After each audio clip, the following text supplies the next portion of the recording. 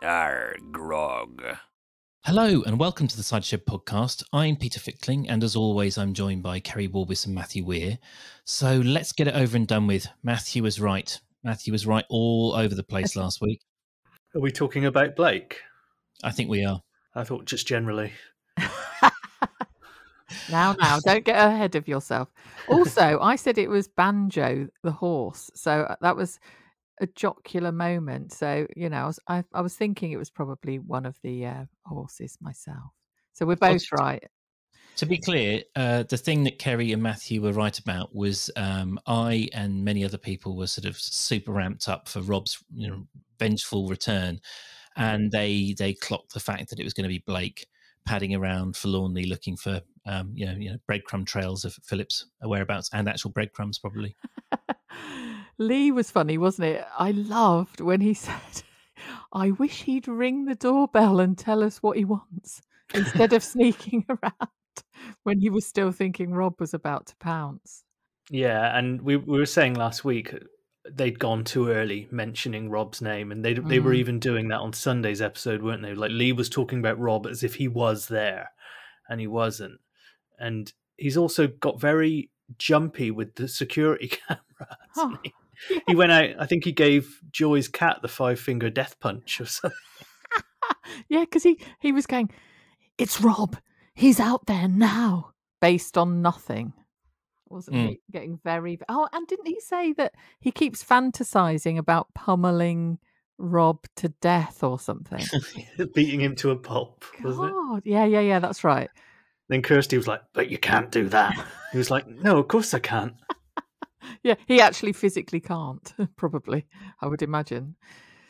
Are we leading up to that? Do you think the black belt thing's going to come into play and he literally will be like, wow? I think so, because there was that little... That was Joy's cat getting the 5-finger death punch. Oh, in which case, fantastic acting, Kerry, and I apologise for my scurrilous accusations. But there is, that whole thing with the archers. Everything's going to be okay. There was the conversation between Kirsty and Helen where she was saying, like, that now there's a rational explanation for everything that happens. Yes. But is there? And she said, I feel very defiant all of a sudden about my future and life itself. It's like, right, you're going down, love, next week. Yeah. Here comes Rob. Yeah. Well, this is the thing. I think Kerry slightly stole my thunder because I think that it might be a double bluff.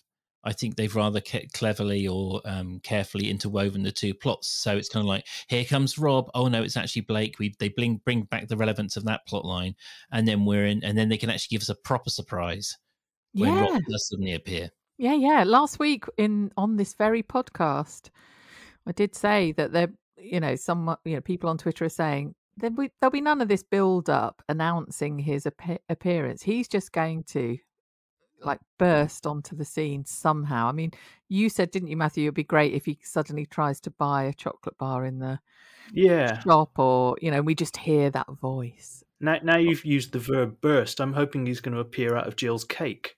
I thought you were going to make an Alien reference. It's going to Tony's going to have a mysterious stomachache, and then suddenly out he comes.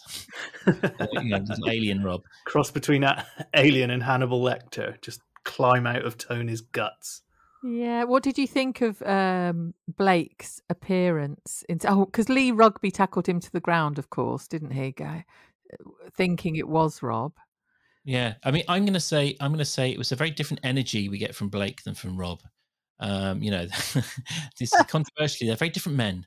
But Blake's not quite as confident. I found.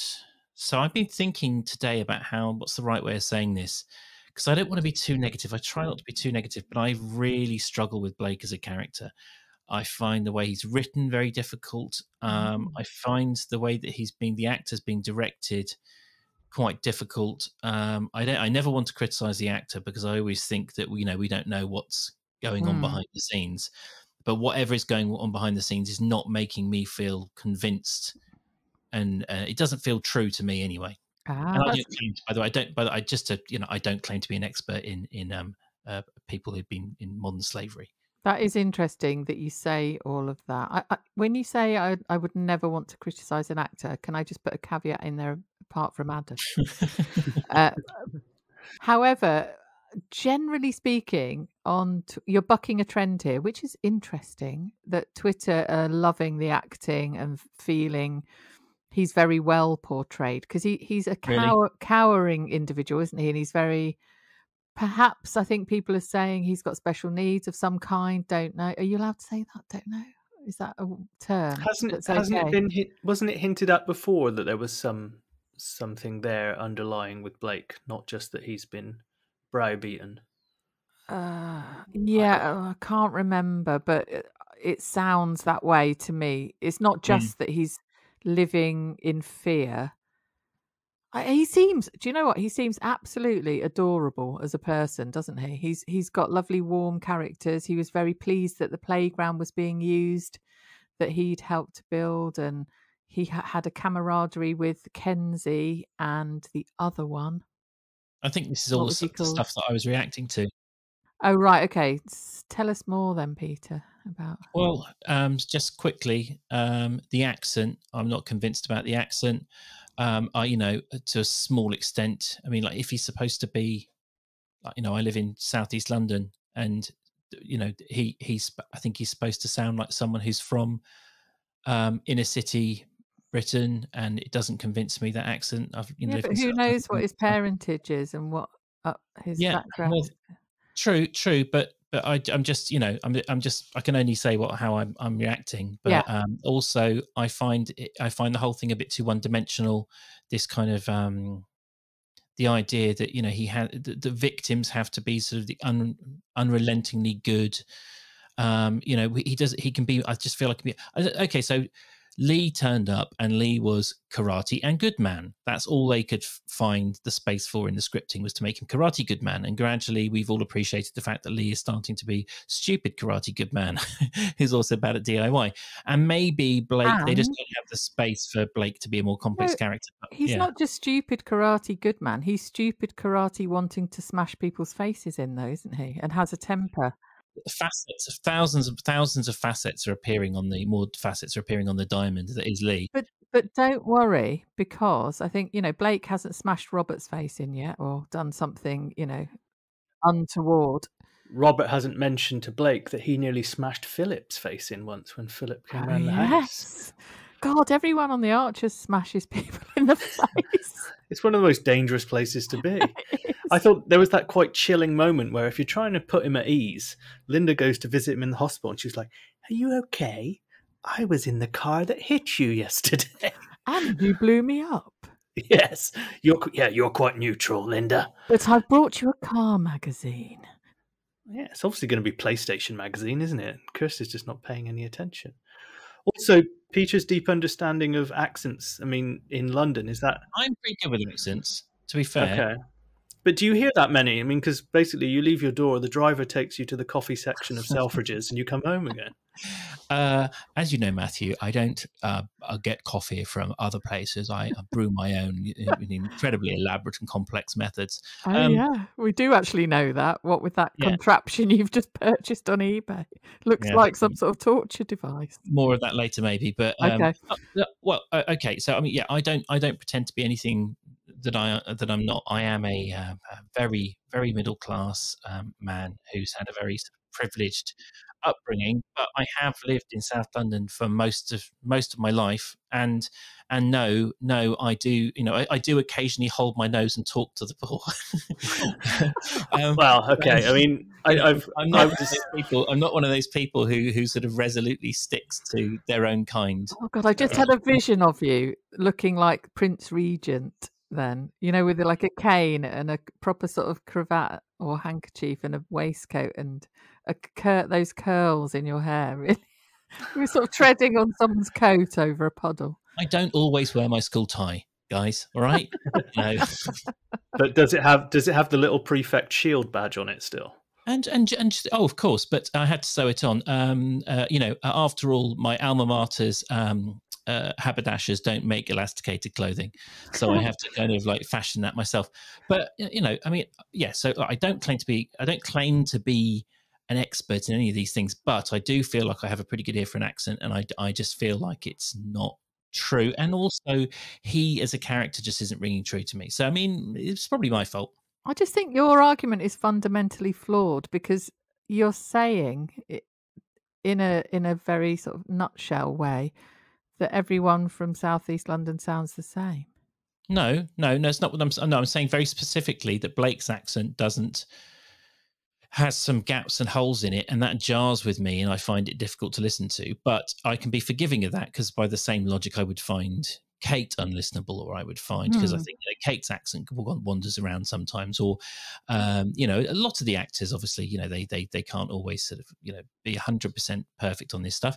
But the combination of the one dimensionality of the characterization, the oversimplicity of his kind of involvement, he is just victim. He is just good. He is just good slave who has been who has no. He's too one dimensional for me. Yeah, but Peter, he has only been in it a couple of episodes. I think you need to wait a little bit. Have patience. I know you're saying so far this is your impression, but we don't know. All we've heard is him being really pressured into eating a 3-course meal and watching what's the film? Singing in the Rain. And legging it. I don't blame him. His whole Eliza Doolittle act, where he was kind of wetting the bed with excitement as he talked about the dancing man, did it not grate a bit, the writing for that? Well, listen, I'm going to address a couple of things you said. First of all, on the accents, as you know, I watch a lot of football Twitter. He sounds just like any of the youth who are being interviewed coming out of any London football stadium to me. And secondly, his state of mind is a culmination of things, isn't it?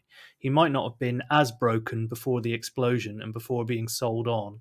And then he was probably feeling quite insulated and safe with Philip and Gavin. And he's been broken further since then. So I think you have got a very nervous individual who didn't have the greatest start before all of that. I've just thought of a really good experiment we could do. Why don't we all live in a shed over the winter and see what we come out of the other end sounding like? I would sound vastly improved. I think I would sound incredibly relaxed, confident. Do I get to take my books with me? No luxuries. It's like Desert Island Discs. You can only coffee machine. You can only take the Bible and one book maybe that you can. Oh, I'm going to make it best. I'm going to be best at this if we're going to turn it into a competition. I don't have a garden. Yeah, that's your main concern. Listen, it'll be a shed that we construct for the 3 of us to live in over winter. Not together. Together with just the Bible. Well, we are the cider shed, aren't we? I mean, it's just right there. Yeah. No, Matthew turns up with his recipe book, and it's just a question of who gets eaten first, Gary, me or you. What did boil me down for stock, ready to for the big cook-off later on. Bring your skillet, Peter. Bring your skillet. This whole it was like a cross between 3 in a bed and Come Dine With Me, wasn't it? Because they were staying at the B&B, and then he had to kind of rate the starter. Robert's there like, do you like my starter, Blake? What was it, do you think? No, we didn't get to hear, did we? We didn't, no. I'm surprised Robert didn't go up and be like, you ruined my night on purpose, Blake. Yes. Oh, that lovely speech about the dumper truck thing. You have the grace and decorum of a reversing dumper truck. Well, I just hope that Robert wasn't so insensitive as to do a flambe, because both Blake and them the crepe Suzette's never got a look in. Exactly, yeah. I thought, when Blake was saying, I can't afford the bed and breakfast because I don't have any money, and I was expecting Robert to go, don't worry, you can do some hard labour in the garden to pay for it. Yeah, my duck hide needs fixing. What? He's got a bird twitching hide, hasn't he? Oh, sorry. Yeah, I don't know what I thought that was. Does he? I'm sorry. I didn't realise he had his own hide. But just to be a bit oversensitive, I do of course remember all the agonies that Blake has been through, and I do of course have nothing but sympathy for him as a character. I just, as usual, am focused on myself and finding some of the way it's being delivered to me a bit irritating. So those are 2 separate things, right? I'm not trying to devalue his experience or kind of look down on him, or I'm not looking down on the real world people, the real world Blakes. Look, You know, we know it's you just hate the act. slaves, Peter. There's no getting away from it. So Yeah, sorry. stop digging. Yet again, you've seen through my pathetic ruse. Yeah. I didn't know his name. We just called him the bread fucker. No, I did. Do you know? I'm very interested, even though I sort of smashed it to pieces, in why you have thought that he's not portrayed very well. So yeah, I should have listened better to your reasons. Do you both recall? And it was probably the first big story of its time. About 10 years ago, they smashed this slave ring in the home counties, where there were, about 40 or 50 people living on this site. And I read a follow-up article, and they said one of the most difficult things was for police and social services trying to explain to these people that they were slaves. Some of them just were not having it at all. So there is that Stockholm syndrome. So I think part of this whole thing with Mr. Moss, etc., is quite believable. Yeah, no, I do appreciate that. I do appreciate that, and that definitely was not something I was questioning at all. That it wasn't necessarily okay. So if you're using one of the cliched skeleton and fleshing out, like it wasn't the skeleton of the plot that I was perturbed by. It was the fleshing out and how it was presented. Yeah, maybe they've rushed in a bit quickly with it. Maybe. Yeah, I mean, the most unrealistic bit, to be honest, now that I think about it, with Blake was that he ate loads of custard creams. So no one does that. I was surprised he actually went for the bacon sandwich in the hostel. He'd probably think he'd never want to see a bacon sandwich again in his life. Oh, yeah. Very good point. He did say that, didn't he? And no one laughed. You heard him say that. I think maybe also it wasn't, when I'm talking about the acting, it wasn't just Blake. It was like, for instance, there was something quite sort of pantomime-ish about the way the whole thing was set up when he was being found. And I felt like that Kirsty and Lee, it was almost being played for comedy. And then all of a sudden you've got this kind of wraith-like figure in a hoodie, because to change gear so quickly from kind of like Kirsty and Lee being there kind of like scared of Rob, and I couldn't help but find that funny. And then all of a sudden, you're terrified because it's Blake, and you're terrified for him and him sort of cowering on the floor. Yeah. Also quite bizarre of Lee to think that once he'd established it wasn't Rob, he was like, he sent him. Like Rob's got this army of evildoers that go out and stare at houses for him. Oh, I didn't hear that bit. Yeah. Did he? Yeah, Lee had lost it a bit, hadn't he? Well, yeah. He had really, hadn't he? What about Lee's small talk while we're talking about him? Where he doesn't know how to chat to people very well, does he? When he said, is your tea all right? Sometimes people make it too strong. Yeah, sometimes they make it orange and I want to punch their face in. Blake's like, where's Miss Moss gone? Yeah. You're scaring me. I know. Very odd. What? I don't know why. Are they painting him in massive brush strokes as to be awkward, angry, stupidly, who punches They have done it with him before, haven't they? Because when we spoke to Ryan, it was just after Lee had been sort of very clearly advertised as not Rob. I can't remember exactly what happened. Yeah.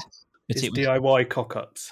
It was the combination of the DIY and his treasured dollies being smashed up. And so it was like, yes, if he can weather this storm, surely he's definitely not a Rob. He's a caring, normalish man.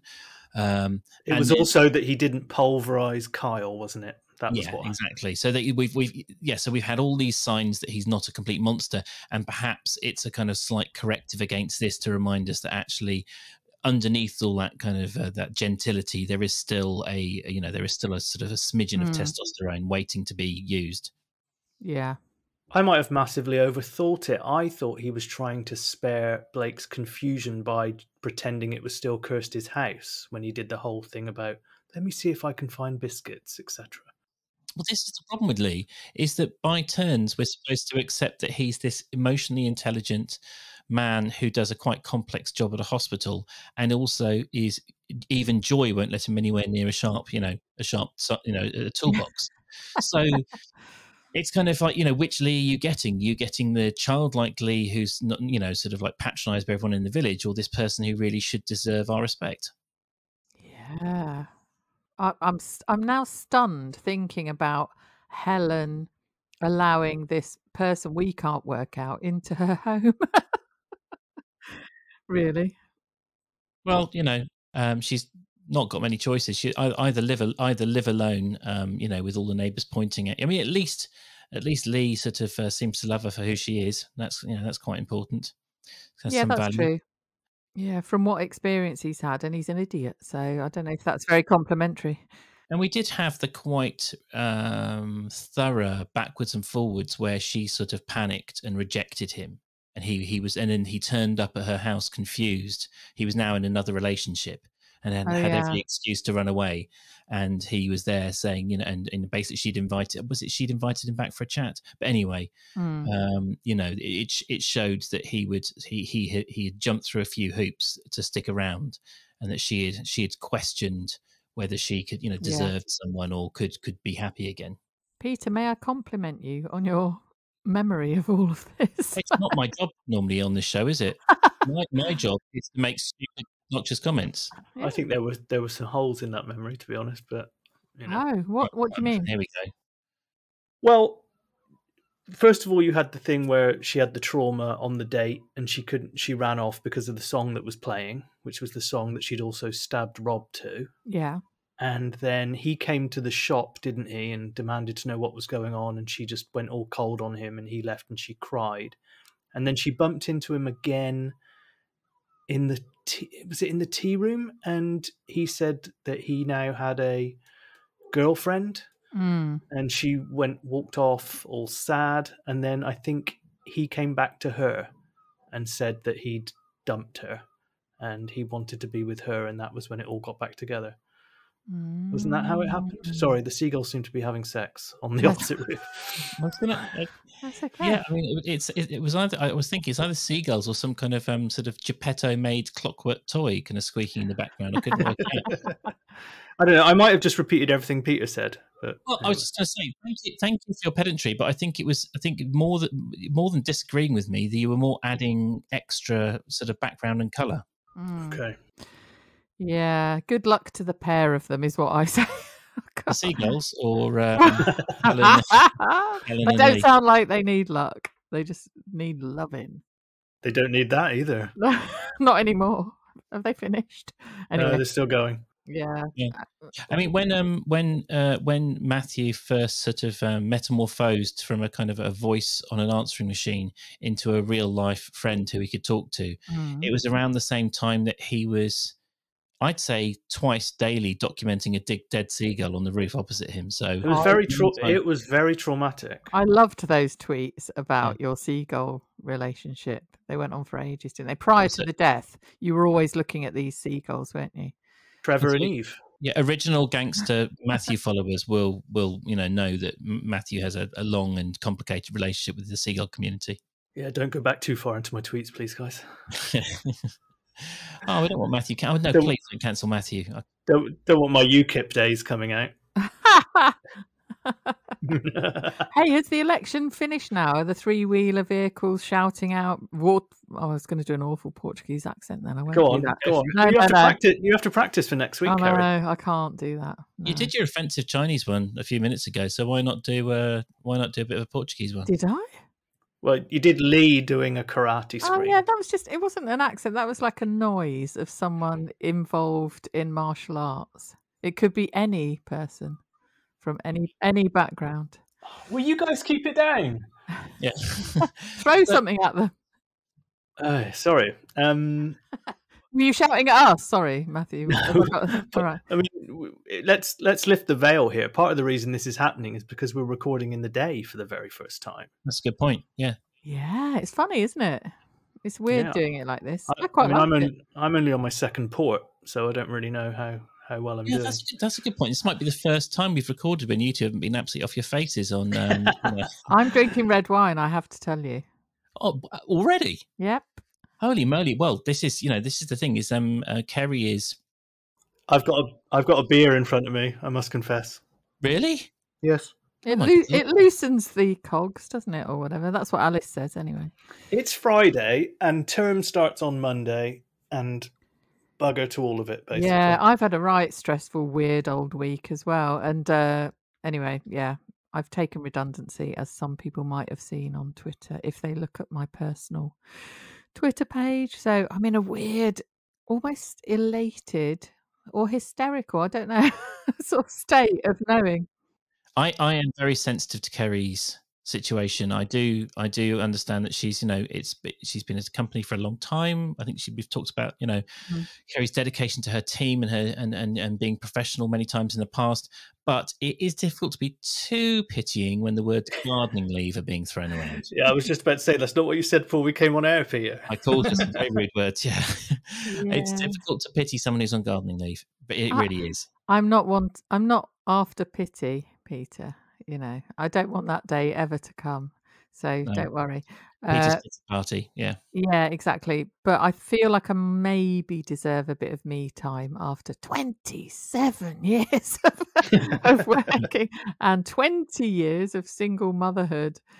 So you. Yeah. Is that how you sold it to your boss? Yeah. No. I'm very professional in the workplace, which is probably very hard to imagine, but I am. This is fine because I don't have to pick up the pieces. It's going to be Matthew that's going to be wheeling you around Porto in a shopping trolley. You'll have one of those caps with a wine bottle and either side and pipes going down to your mouth. So that. I'm a sophisticated lady. You're not sophisticated. I'm really shut up, Peter. Right. I am. Don't smash that fantasy I have about myself. No, I'm so looking forward to it. I cannot believe it's next weekend. I will be. Well, no, it's not next weekend. Wednesday to Sunday, isn't it? Yes. I'm going to meet you, Matthew. Oh my God. 5 days away, isn't it? Yeah. How bizarre. Can our sort of triangle of relationships take this disturbance in the force, the unequal disturbance of the force? You two have this powerful connection, and I'm now left out on a limb. No, what I'm hoping is that secretly you've got an EasyJet flight and you're meeting us out there, Peter. Oh, does that mean, because I'm going to be rushing to the T-shirt printers to get Peter's face on the Prince Regent for the two of us. Am I going to need 3? If the earlier comment is left in, that will make sense. Yeah. We talked so much this morning. I don't have time to edit out all this nonsense. It's all going in. But should we make even? Should we try? I'm trying to think of some. Okay, so I'm looking down the list of nonsense we have to talk about. So can we have some love for Chelsea? Yeah. Let's do that. Should we talk about Chelsea? Yeah. Because to be honest, apart from Chelsea, talking about your trip to Porto, Kerry, is a lot more attractive to me. But Chelsea is probably the one topic from this week that could make me, happily go back to talking about the Archers. This is the first time we're hearing Chelsea with this actress, right? Yeah. Very much chip off the old block. Yep. From her mother, Tracy. Wonderfully so. Yeah. Very good at sticking it to her mum. Yep. In the same way as Tracy was other people.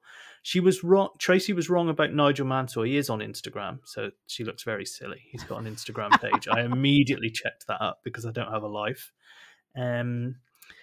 And yeah, I liked. It was a little bit of the old trope of the Archers, wasn't it? Where the have and the have-nots, but now it was transferred to the social media world. Like, yeah. I don't have money, and I see that everyone else has money on Instagram.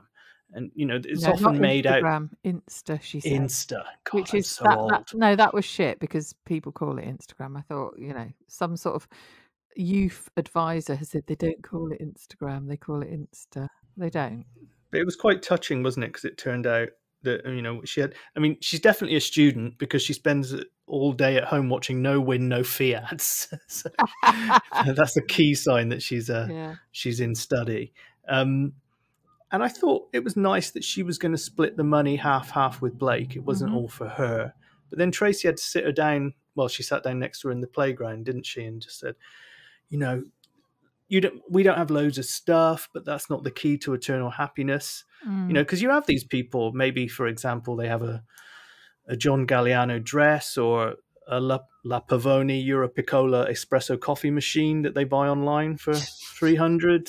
I mean, all of these things, they don't necessarily make you happy, do they? No, clearly not, it would seem. But Right, very quickly, one, it was not that much money. It was actually that was the whole point, is I don't have that money, so I bought an incredibly cheap one from a charity shop. But anyway, Did I get the brand right? you did, yes. Well Yeah, done. I that was put so it. fucking brilliant, Matthew. That research, well done. Anyway, back to Chelsea. I thought that I really enjoyed. So obviously, it's a different lift, right? Creating a kind of a persona around a stroppy teenager, of who's sort of, it's more, all the themes are more universal. It's obviously more relatable for all of us. So I'm not trying to draw an unfair comparison with Blake, but everything I wanted for Blake, they managed with Chelsea, in terms of, you've got a real sense of who she was. You've got a real deep understanding of how she might develop, and what her motivations were. It was well handled. I think, like you've just said, she was giving back to her mum, wasn't she? Sort of in the car. I loved it when Linda was lecturing Tracy about the speeding, and then Chelsea was saying, you've got to solemnly swear, and do you want it in writing? Yes. Just really, throwing Tracy's lines back in her face. Your life's in someone's hands. And Linda was like, that's so true, Chelsea. yes, very, very funny. But she adores her mum. That's touching scene where Chelsea was on the swings. She's 17, but wanting to be a grown up. And Tracy went, but you're sitting on the swings. And then it was revealed that she wanted to give the money to her mum because she feels for her and she never has anything nice. And yeah, she's obviously very sensitive as a young woman. And Tracy was saying about her hairdressing, and she's got real talent, trying to boost her up. You have got a future to look to. I'm interested in that relationship and where Chelsea goes, not the football team. Yeah. Oh yeah, no one's interested in that. I didn't like the way that Chelsea's appearance was just a vessel for people to make veiled comments through Twitter about football teams. Well, it's a shit club and it's a shit name, so it's an easy link to make. But I was slightly disappointed in. You're still hurting about that coffee comment, aren't you? I know, but I thought it was very well done, and I do quite like that Chelsea as a name for a child is seen to be quite, rough and common, isn't it? Basically, is it though? They've chosen it on purpose. Yeah, even if that's not the truth of things, that's the kind of that's the held truth, if not the actual truth, isn't it? Yeah. Yet again, I'm going to get on this particular soapbox. I was disappointed when it was Chelsea's talent was that she could be a really good hairdresser. Now, on the one hand, I think being a really good hairdresser is a potentially fantastic way of spending your life, and I would have liked to have been a hairdresser. So I'm not making a snobbish comment about hairdressers, but it does seem to me that there is this kind of opportunity apartheid between the haves and the have-nots of the village. So the intelligent girl from the Aldridge family is Alice the engineer, or Debbie, the sort of, the business-minded sort of, agricultural specialist or something. And of course, for a Grundy or what, they help me out here.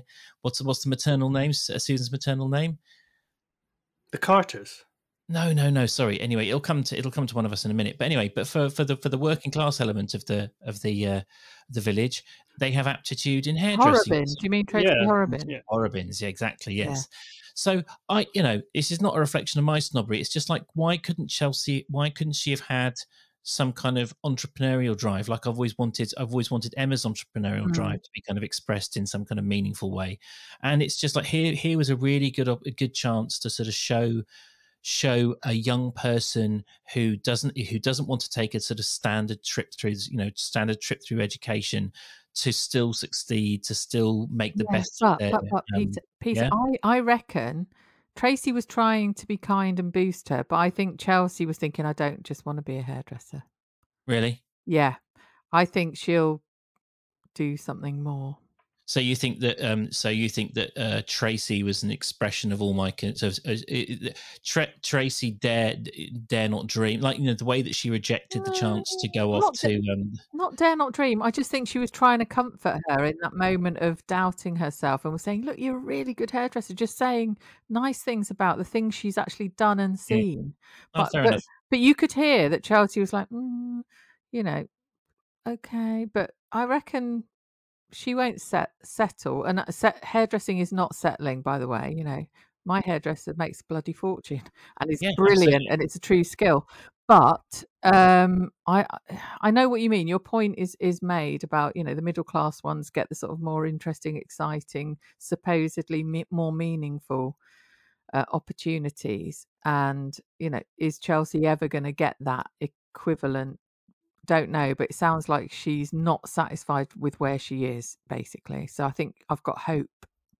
Yeah, well, I hope you're right, because I do think we need to have someone who's not an archer coming through and doing well. I mean, for instance, Josh is kind of autodidactic, very self-motivated, sort of driven desire and kind of a forward-thinking attitude is what I want for one of these other kids.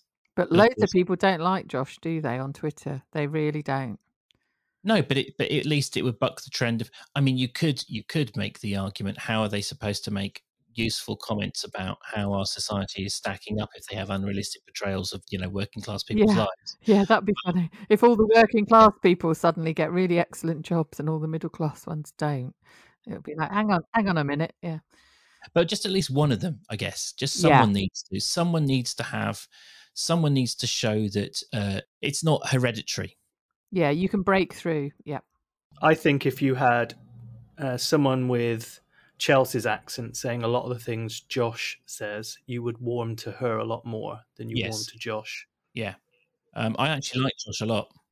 One of the things I liked about living in America was the fact that you didn't have to be embarrassed. There are certain things that we're embarrassed about over here, or, you know, like, and being ambitious, talking about money, being, you know, I mean, I'm not saying greed is good, but sort of like Josh is unashamed.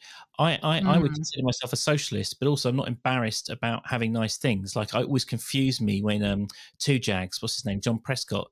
One of the ways they mauled him was for the fact that he liked to have a glass of champagne or have a, you know, like a trip to a nice hotel.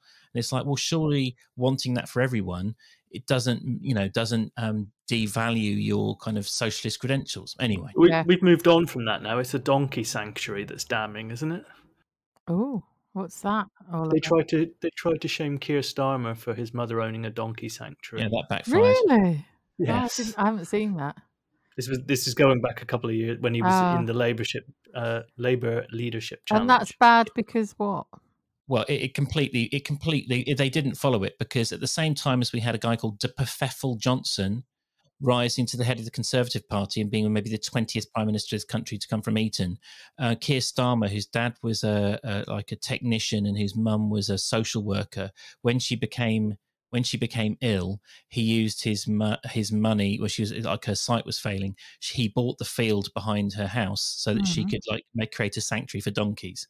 And this was what the Express and the Mail used to attack him. Was like, you know, how can you attack that? I think it was just to write the word ass several times, I think. And also because the idea was that he, in order to buy this huge field in West London, he had to have a lot of money.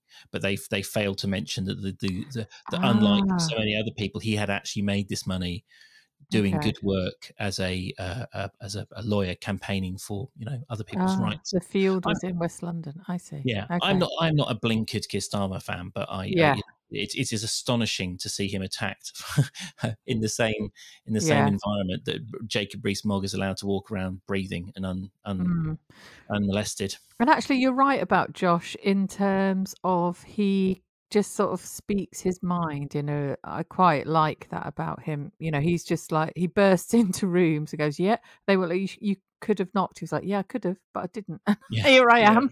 Yeah.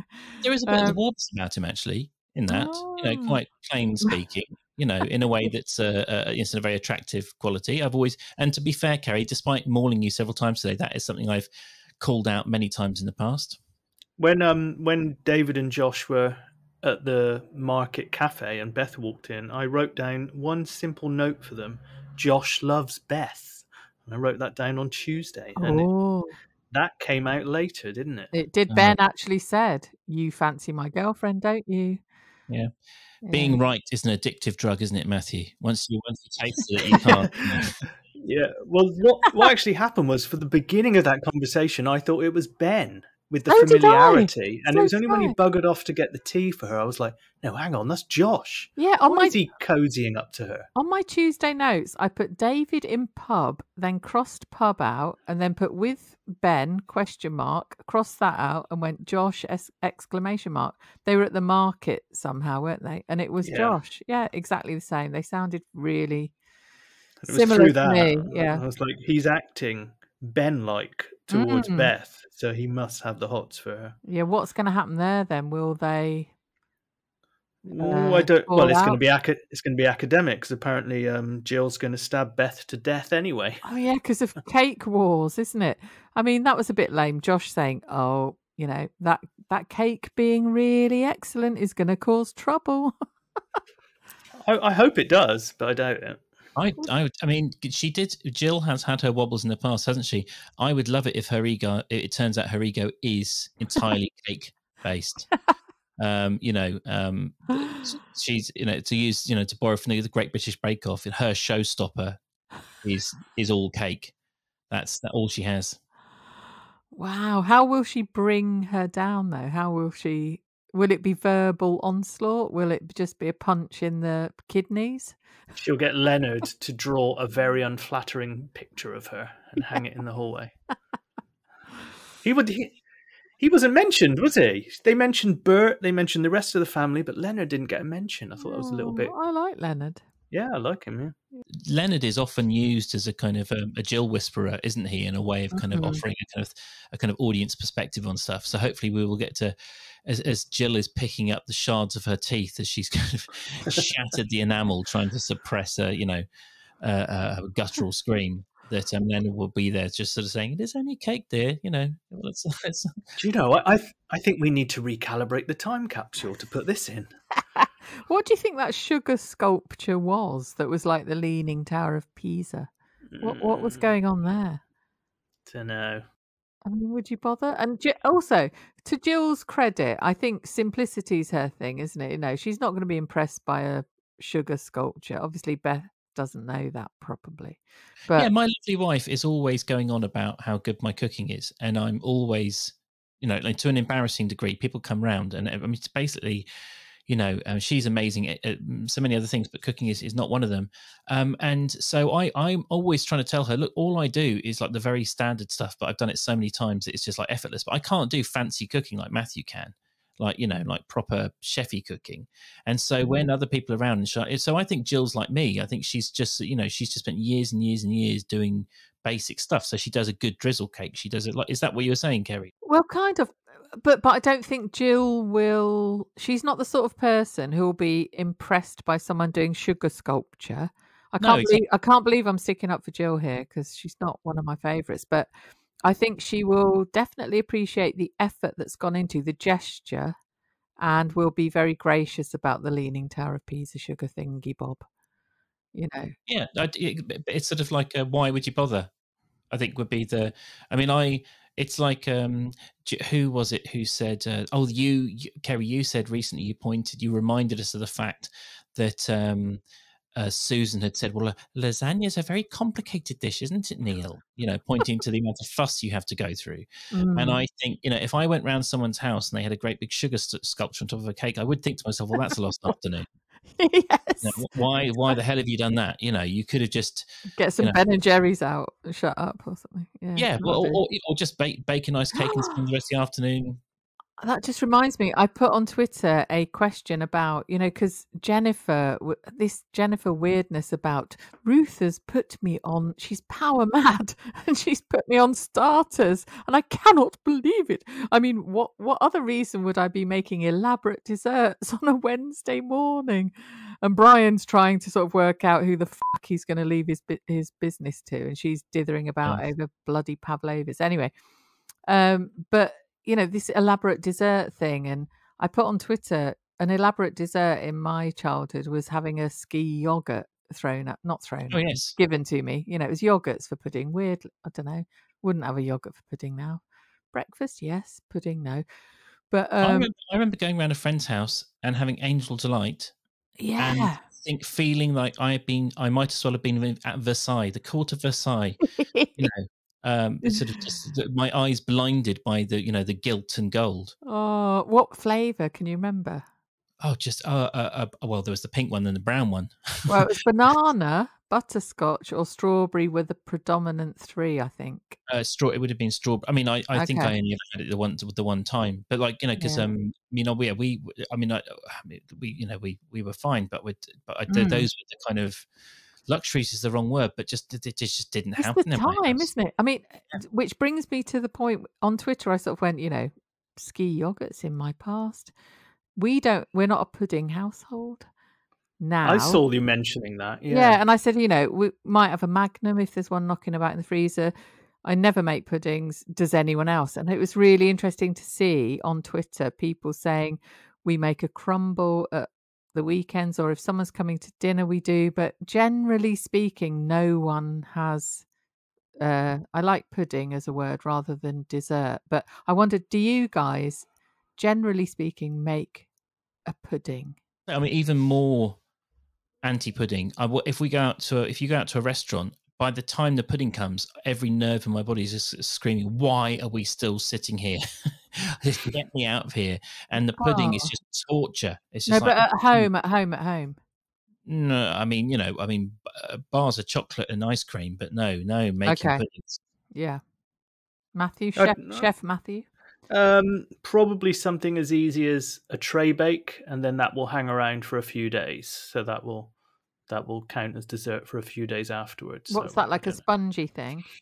Sponge or brownie. Okay. Did I send you guys the photos of the lemon curd slices I made? Oh yeah, they were good. Those? Yeah, So they're good. They hang around forever, and they do taste heavenly. So, but you going back to, I mean, ski yogurts? Yes, they were certainly a staple in my grandmother's fridge. I do remember going around to the kids' house down the road, like Peter, and they were serving Angel Delight in plastic boats.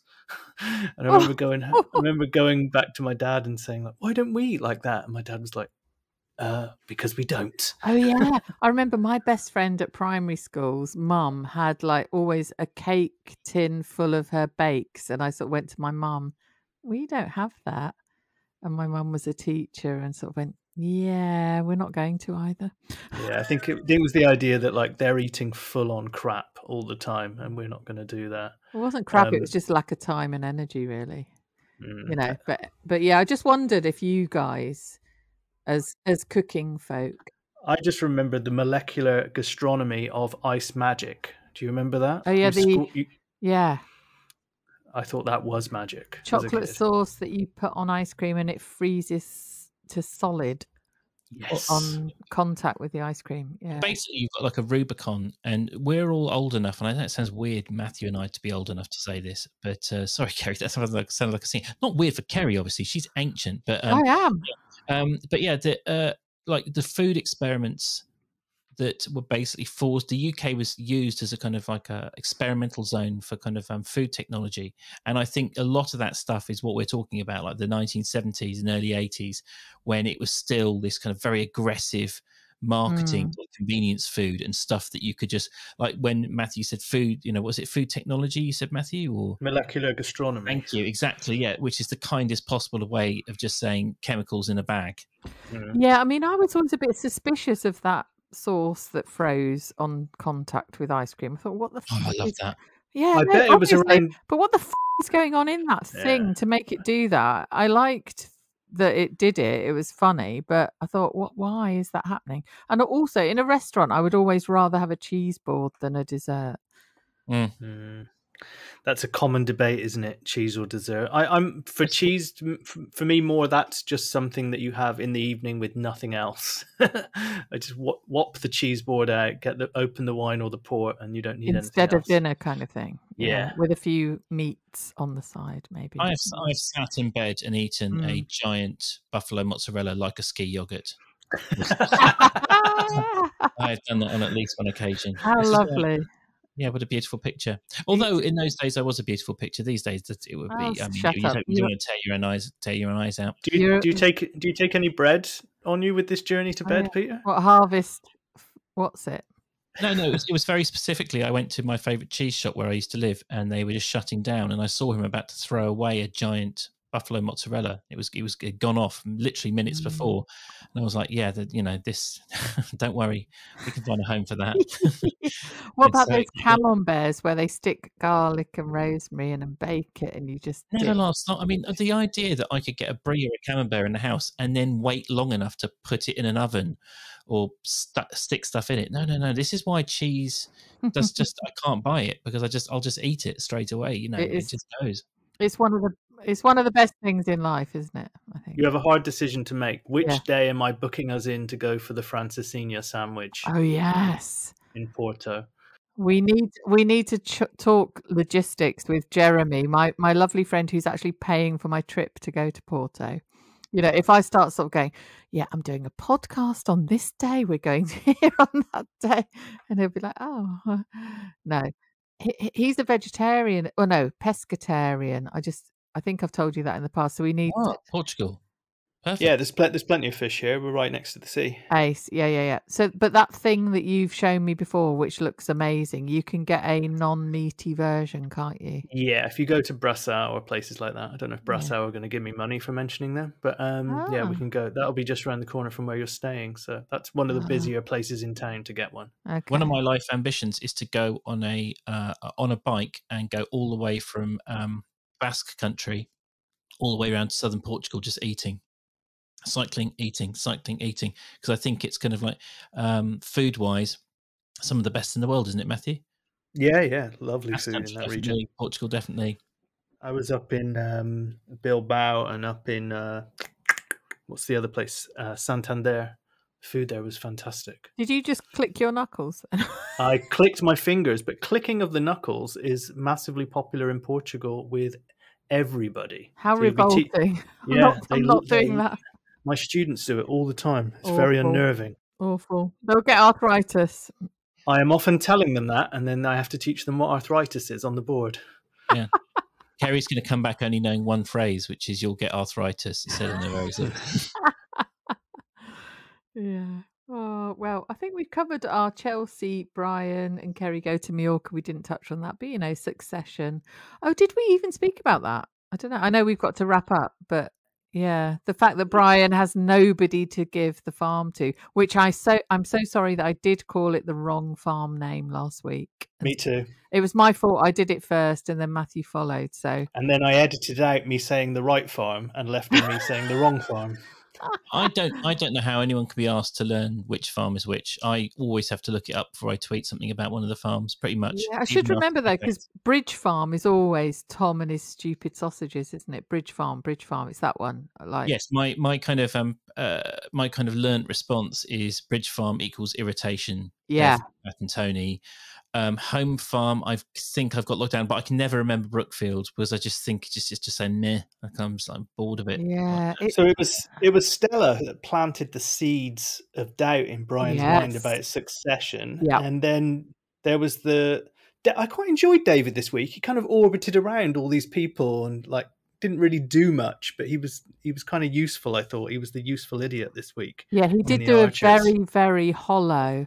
I'm so sorry about that to Brian when he said about Alice having decided to get divorced. Yeah, that was during the Pavlova handover, wasn't it? Yeah, really poor acting, I thought. And then he told him the story of Guy Mackey, the man who, and then I liked at the end, Brian went, "What happened?" And I thought David was going to, "Oh, it's a terrible story."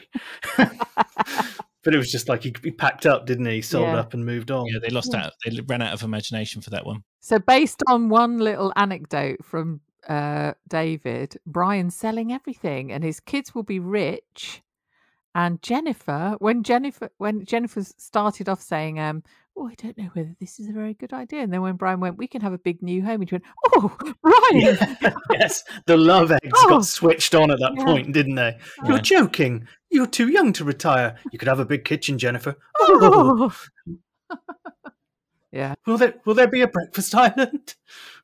It's gonna be a horrible. I mean, the irony is that he's worrying about Chris's greed, and we all know that it's going to be Adam and Kate, clawing Kicking and off. scraping at each other. Yeah. Yeah. When he ran down his options of children to take over the farm, I was like, no. Yeah, that's what he was doing, wasn't it? It was like, Adam, oh, he's buggered off. Debbie, she's in another country, doesn't seem to pay that much attention to what's going on here. Kate, nutter. Talking Alice, to a tree. yeah, Alice, no. And then, what's her face? Stella had to sort of go, what about Rory? Because he hadn't mentioned him naturally. And he sort of went, don't really know. He's off at university. And she went, well, what about after that? He was like, I haven't ever thought about that or spoken to him or anything. Harry, Yeah. who is going to be on the podcast with Cyrus in years to come? Max or Mimi? Which one of them? Oh, Succession. Mimi. It'll be Mimi, definitely. Yeah. Okay. And have you asked Max about that? No, I'm being very presumptuous. Although he did hear me earlier.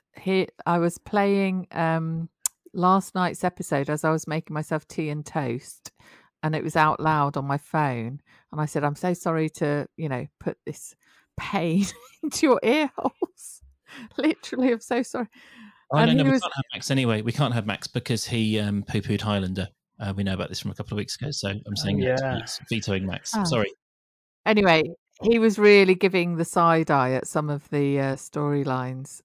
It was Blake talking to Linda. Was it last night's episode? Yeah, Blake talking to Linda in an overly pathetic way, and he was like, "What the fuck is going on there?" Who on earth makes side eye at the Archers and then criticizes it on a podcast? He's perfect. Actually, no, take it back. He's perfect. I'm just going to bring in the seagulls because I've got no kids. Oh, yeah. Well. Oh, Matthew. And well done for not saying that I know of. Yeah, well done, Matthew, for not having children. Well, I don't want to make jokes about that. Yeah. Oh, yeah. All right. Okay. Sorry. Shit. Oh, shit. So we know that the podcast's in safe hands. Max has been rejected and then very forcibly accepted. Cyrus, I'm not sure. It's too early to say. Matthew's got his seagulls. But next week, I am not going to be around. It was decided that it should be Kerry and Matthew solo in the same room. Intimacy. What sort of atmosphere is it going to be, guys? Yeah, it was decided by you though, Peter, because your father's here. It's not we haven't taken over this game. You, Peter, we're in Porto. Get out of our way. Come on. I've never let the truth get in the way of the version of events that I like to tell. I preferred the idea that you two had excluded me, but anyway, we did not. Yeah, my dad's around, so it's going to be those two squaring up in Matthew's spare room. So. Yeah, should be exciting. I think it's going to be in the apartment that we are in, possibly, because it seems more spacious than your sweatbox. I'm not in a sweatbox, Kerry. I'm in my spare room. Oh, sorry. Yeah, Matthew, for such an intelligent guy, I thought it was absolutely fascinating to hear Matthew's attempts to try and make his pantry work as a studio those first few weeks. I still think fondly of those photographs. Yeah. Of the notes taped to the various shelves and the pictures of tins of sardines. Matthew half naked with his notes propped up on a can of sardines. I'm all about the method. This is part of why we love him. It's a small part. The rest of it we're not telling you about. But it does show how intelligence is not a kind of universal quality. It has its dips, it has its troughs and peaks. So anyway, a week without Peter next week, Kerry. Yeah, woo! Sorry, Matthew, I forgot. There's no one ever scores any cheap points on Lava Blapavoni Euro Piccolo Peter. That's I'm left well alone, aren't I? Yeah, enjoy your dad, Peter. We're gonna have fun. My dad and fun are very much part and parcel, but he's not necessarily pod compatible. Yeah, we should get him on. Has he ever listened to the Archers? Oh, my dad is a truly fascinating man. He's a wonderful man. But actually, do you know what? Similar to me, he even if he doesn't know about something, he'll still have a good old crack at talking as if he does. So he probably did quite well on it. It was like that guy that turned up at the BBC as a taxi driver, but then ended up being interviewed as an economist. Oh, I loved that guy. Imagine him, but twice the height, half the width, and white. And yeah, that's very we much. should definitely we should definitely post a link to that on Sunday if people haven't seen it. One of the weirdest things was I was teaching a class here about people that pretend to be something they're not, and then I told that story to the class, showed them the video, and then when I finally pulled out the homework from the book that I hadn't checked, it was about that guy. Oh, serendipity. I can still picture vividly his face immediately. That sort of slight sheepish, like, I think that was I'm doing my best here. That freeze frame was my Twitter profile pic for about a year. Brilliant. I used to work at the Beeb, and I think I hadn't left it too long after that happened, and I can really understand how he ended up in that room. Like, everything is done in such a kind of, and this is the way we do it, and this is the BBC way, and we follow these rules, and you do this, and you wear this badge. I can very easily imagine just being waltzed into a room, and then you're like, oh well, this is, this is how interviews happen here, and then that's that. So I did feel his name was Guy something, but anyway, yes, it was. Oh, he was adorable. Yeah, I mean, the late great Elliot Smith turned up at like Q Magazine or NME once, and he was in such a state in his in terms of his clothes and appearance that reception thought he was the plumber and sent him down to the basement to fix a leak. And he was actually there to give an interview to the NME. I've worked in a building where I've been both coming in the front door as Peter Fickling, creative, what's it's called, and come in the back door as a white van man. Within a similar time frame, because I was kind of freelancing, so I was, anyway. You've just said, come in the front door, come in the back door, and I can't allow that to go without some sort of. I have aggressively penetrated a building up the front door and up the back door, both in different, wearing different clothes. Was that building in any way satisfied by this experience? Well, no. When I took the building up the front door, it was very satisfied with me, and I was greeted with a pleasant smile. And then it said a lot about our society when I rocked up to the back door. They weren't happy with me at all, and I was treated quite unpleasantly. Anyway, I just love your deadpan delivery, Peter. I've got to say, it has made me cry. Oh, you mean anal sex and vaginal sex? You dirty cow, Kerry! Unbelievable. I only just worked it out. Unbelievable. Hey, Peter, you can't say sex on a podcast. Sorry. You can't say sex on a podcast. Yes. And another incredible impersonation of Kerry Borbis ends this week's The Cider Shed. I know where my new career is taking me.